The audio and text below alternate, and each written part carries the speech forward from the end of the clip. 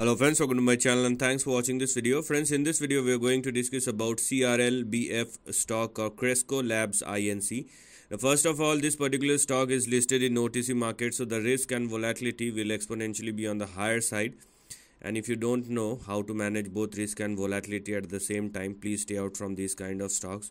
And in this case, you can clearly see the stock is moving down and up and down, so you have some serious moves on both the sides. Now, the reason for looking at this stock right now is this stock is trading at its support level. So, if there is an up move, then this is the level which one should look at. And right now, what we do need to take in care of is 1.97, which is your support, and 1.67 as far as the stop loss is concerned. So, primarily, please don't go below these two specific levels as far as the lower end of the range is concerned. Now, without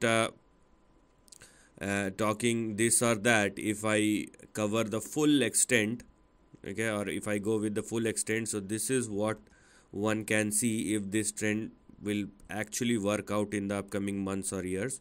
So the big range that will open up for the next couple of years will push this stock somewhere in between $13 and $17.5 or towards the highs of 2021.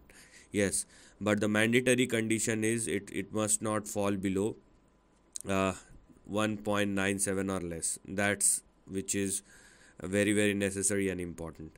And if it continues to trade above that, what we have here is 4.48, then we have 8.33, and you have 13 and 17. So without going directly, I have just